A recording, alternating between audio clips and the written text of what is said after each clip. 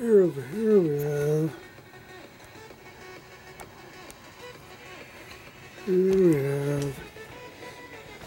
in my opinion, basically what Parmenides was digging at.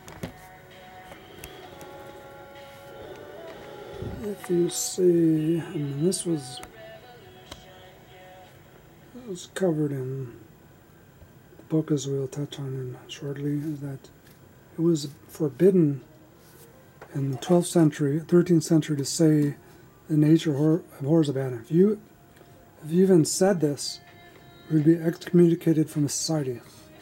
So powerful was this objection to this whole thing. So basically, we have the past, and then if you start to say that God does not exist, you jump in agnostic, God is dead, you jump into this God void, or disappearance of God, and you start to lose your perspective of meaning, morals, values, purpose, right, wrong, good, being, and some other terms.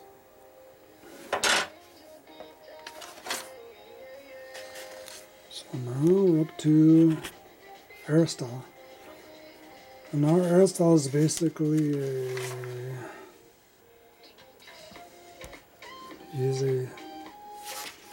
he basically synthesized everything that came before him and did it in a way that she either had to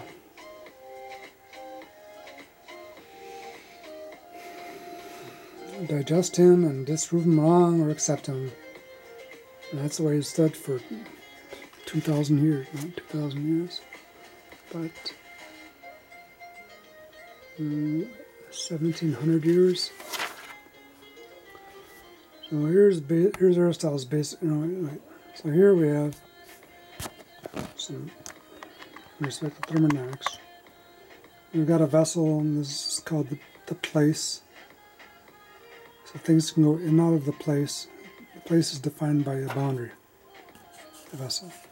And you're going to have to read his physics, which is very intelligent, to give him, to say the least, to understand this diagram. But over here we have his universal model. This is on page 49. That's where teleology comes in. So a human is a thing comprised of 4 elements: earth, air, water, and fire.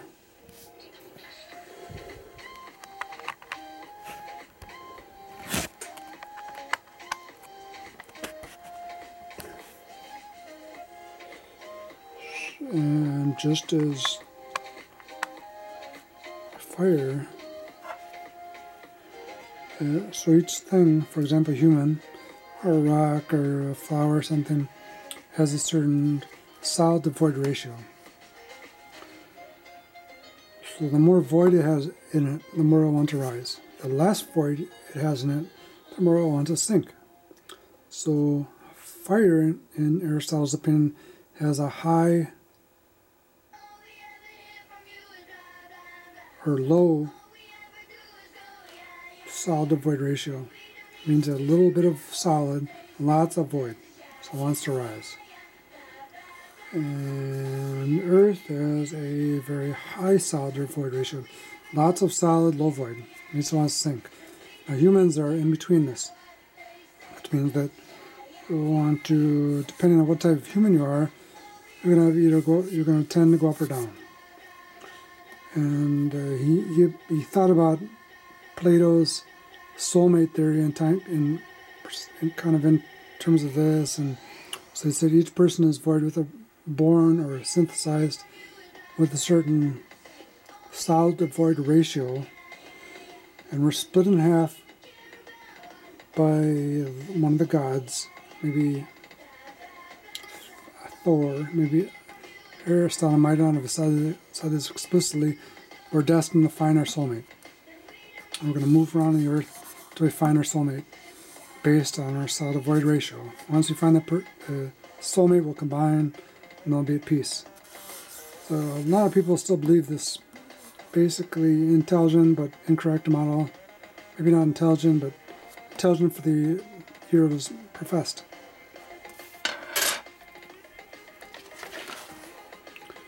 Now we have the Dark Ages.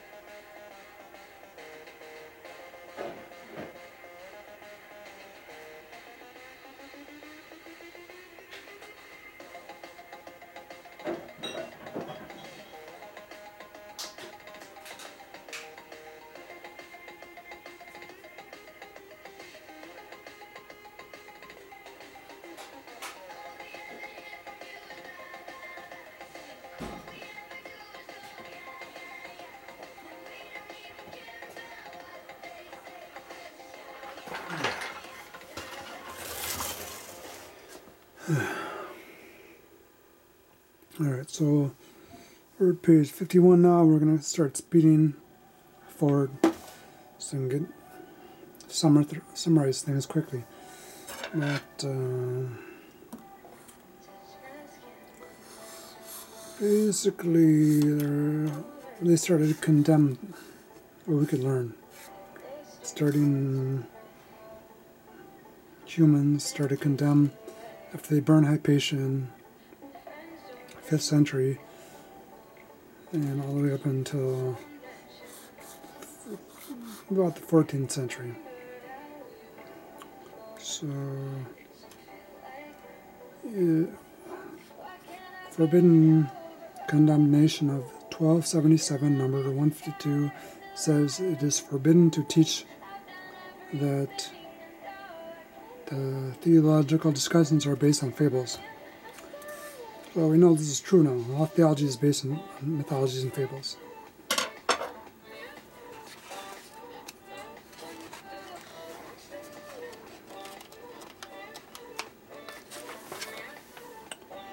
This is basically,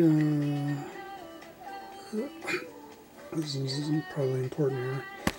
Leading scientists of the world right now, according to about 2000 or 1995 polls, less than 5% believe in God. But the general populace,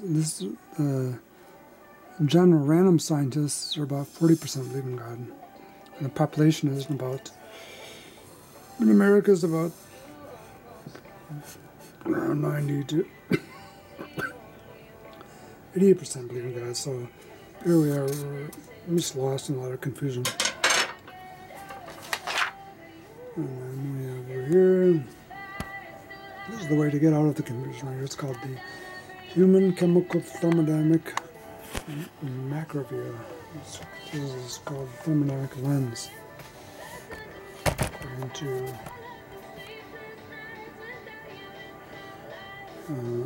2014 views of Mark Donahue, a chemical engineer, and Richard Kilberg, and their leadership and organizational behavior, a thermodynamic inquiry article. So they said we should look at everything chemical thermodynamically. So instead of thinking about everything, or you look at someone from below, like here,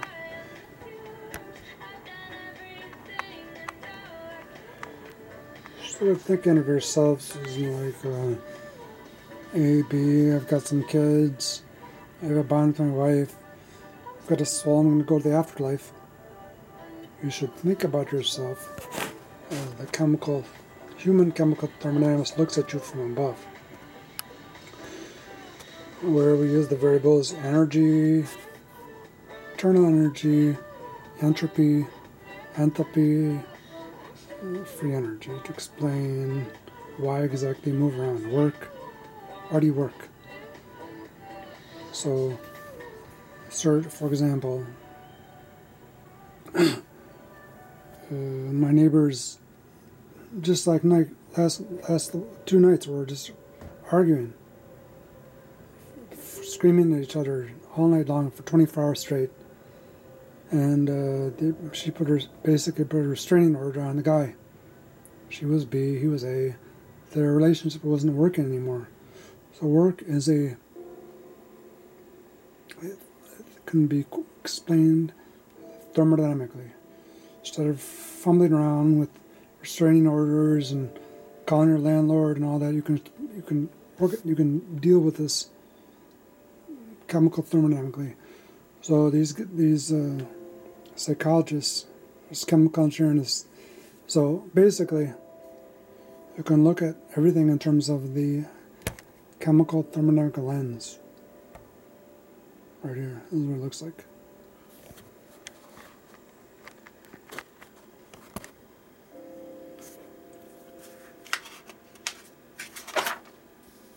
Here we have Piero's chapter. Basically, here of Alexandria, he was basically a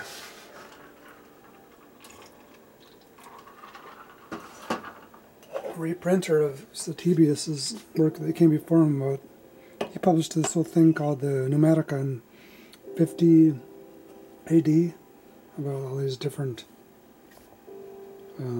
air, steam inventions that they were using back in Greece. Like if you heat a boiling water, right here, the steam can go up this pipe and make this thing spin, or you can use the steam to open temple doors, or you can use this horse turning around to use these pumps right here. Let's see where these look like piston cylinders. All this stuff was done 200 AD, piston and cylinder thermodynamics, not necessarily thermodynamics, but Hero basically reprinted all that. He published this whole thing like it was just trivial childish knowledge in 15 AD. But of course, since we were in the Dark Ages, we didn't pay any attention to this. But in about between the years 1200 AD and 1400 AD, all these Hero's Pneumatica became translated into Italian and Latin, and that's where not exactly the invention of the steam engine happened, but people started building these heat-based engines. So it's hard to explain, but he's like a key. He's a key linchpin. Connects us back to the Greeks.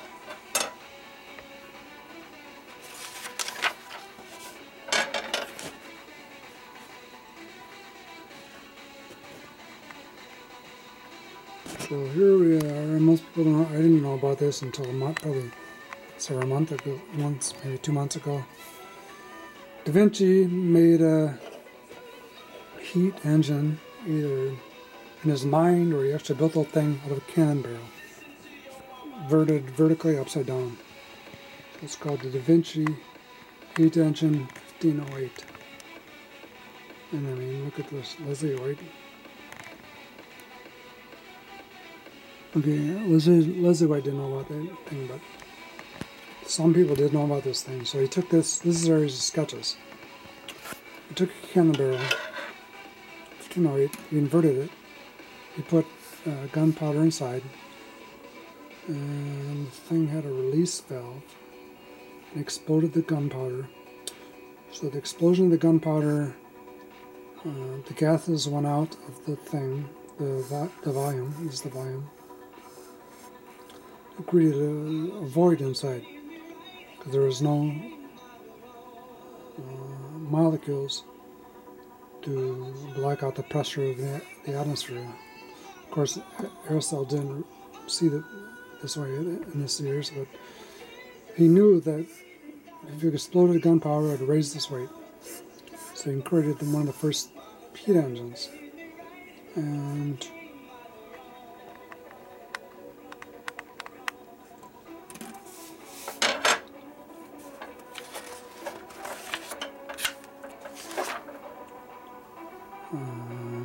let's see what we have here.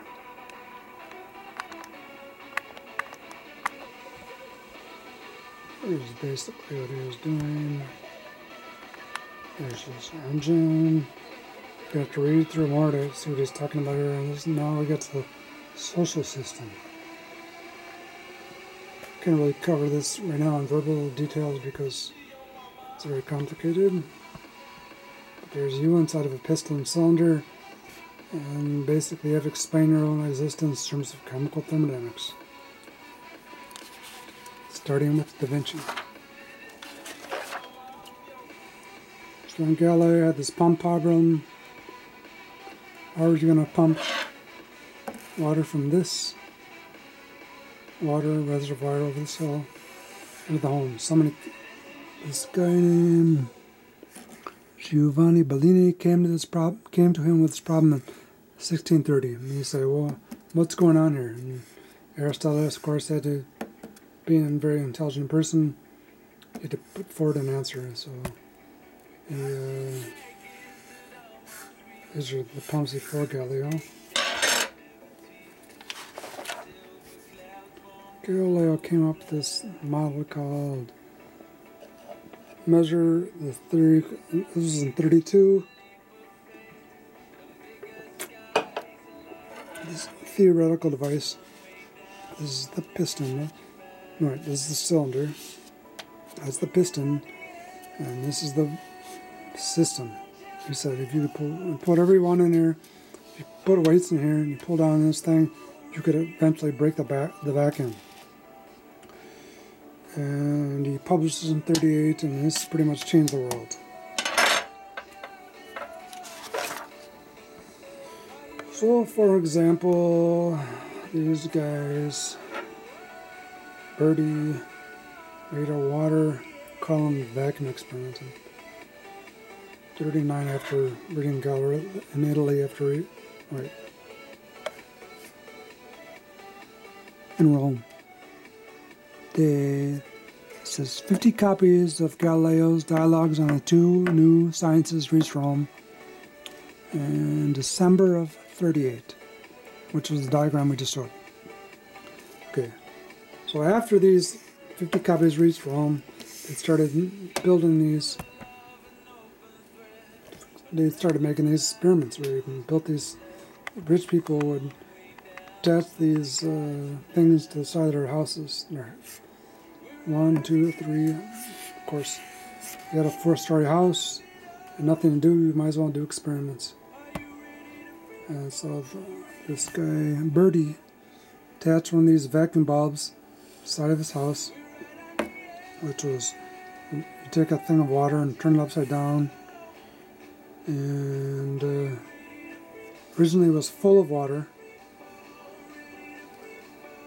but then when you turn it upside down, there would be a space with no water. This is a glass left above it. So this is, people didn't know what this was. They said, "Well, what is this? A vacuum?"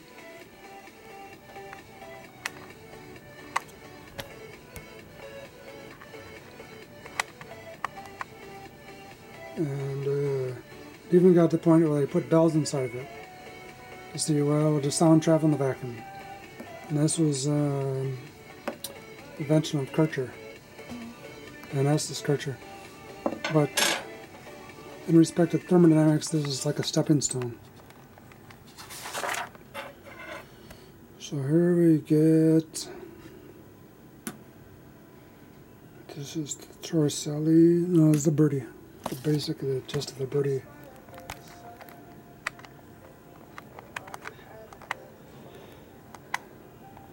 You take a water, you flip it upside down, put it in there, and there's a void left on top, and that's Bertie. The thing attached to the side of the house, there was 18 qubits, it rose 18 qubits, and they say, well, is it a vacuum or not? And people debated this whole thing because it had to do with a lot with theology. And then Torricelli completed the same experiment because he had learned either from Galileo or another student of Galileo's who talked about mercury being denser than water. You could make a smaller version of this whole thing. So he took a mercury and he flipped it over and he saw there was a vacuum inside of the top.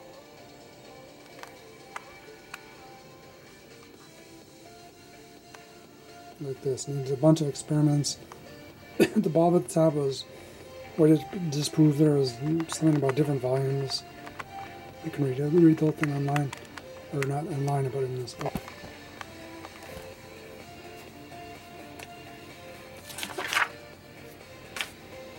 And then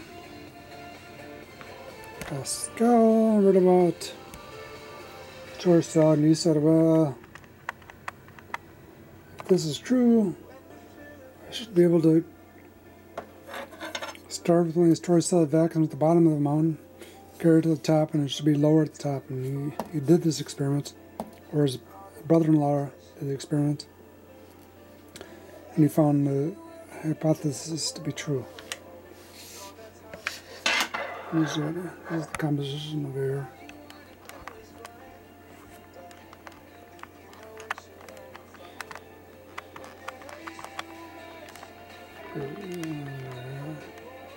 Basically, there is 80% nitrogen, 20% oxygen.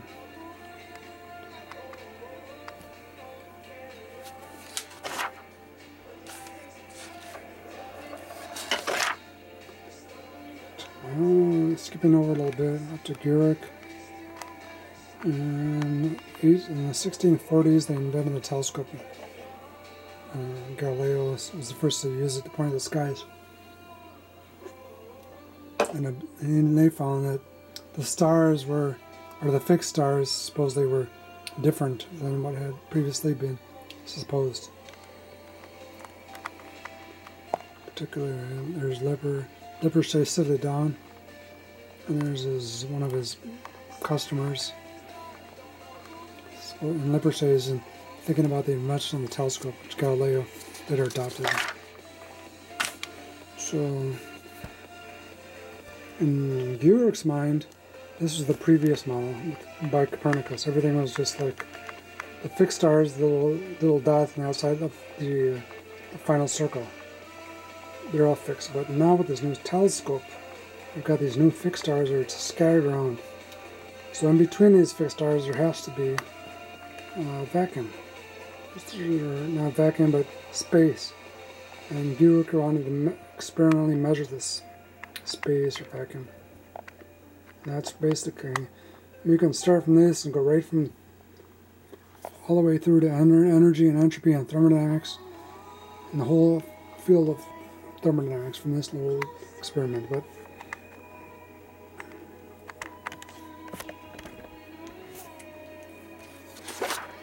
right here he measures you see right here, he's got the Galileo thing. It's not for sure whether he knew about this, but he cites Galileo by 16. And this is a 47 experiment. So I don't know if he learned about Galileo by this time, but he learned about Galileo in the 60s. He's got two guys trying to make a vacuum inside of a barrel. And he's got, there's this vacuum pump, which is basically a fire squared and reversed. And now he tries to make a vacuum within a vacuum, which is curious. And he puts one vacuum, one barrel, inside of another barrel. There's a water strong in the first barrel, and he tries to evacuate the inner barrel. Just very intelligent at this time of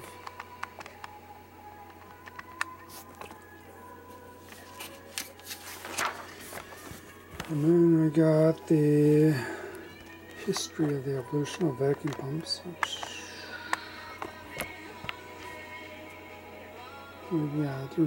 pay attention to Hooke and Boyle and Huygens and Papin, because Papin is where the Carnot engine comes from.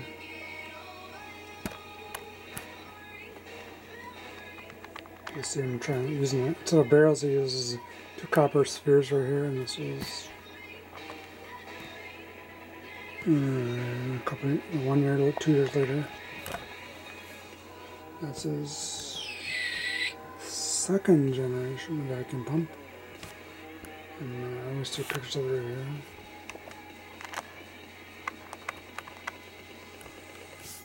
Very interesting.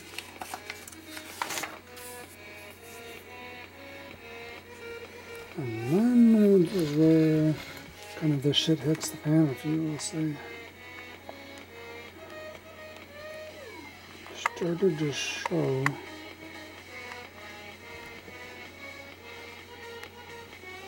is a vacuum. This is called the bulb, or the little guy's holding the thing right here is called the receiver. If you originally, the guy would have to connect it to the vacuum pump and suck all the air out, and then he would connect it to the little boy right here. Would connect it to the piston and cylinder engine, and then because there's a completely vacuum inside because they already pumped the air out, it would suck the air down, and to the astonishment of everybody surrounding, would pull down in the piston and jerk all these 20, 30 men forwards, and everybody was just astonished by this whole thing. And then he started getting quantitative, he started measuring the weight that you could measure by the force of the vacuum, and then he goes diagrams, the little details here of what exactly this piston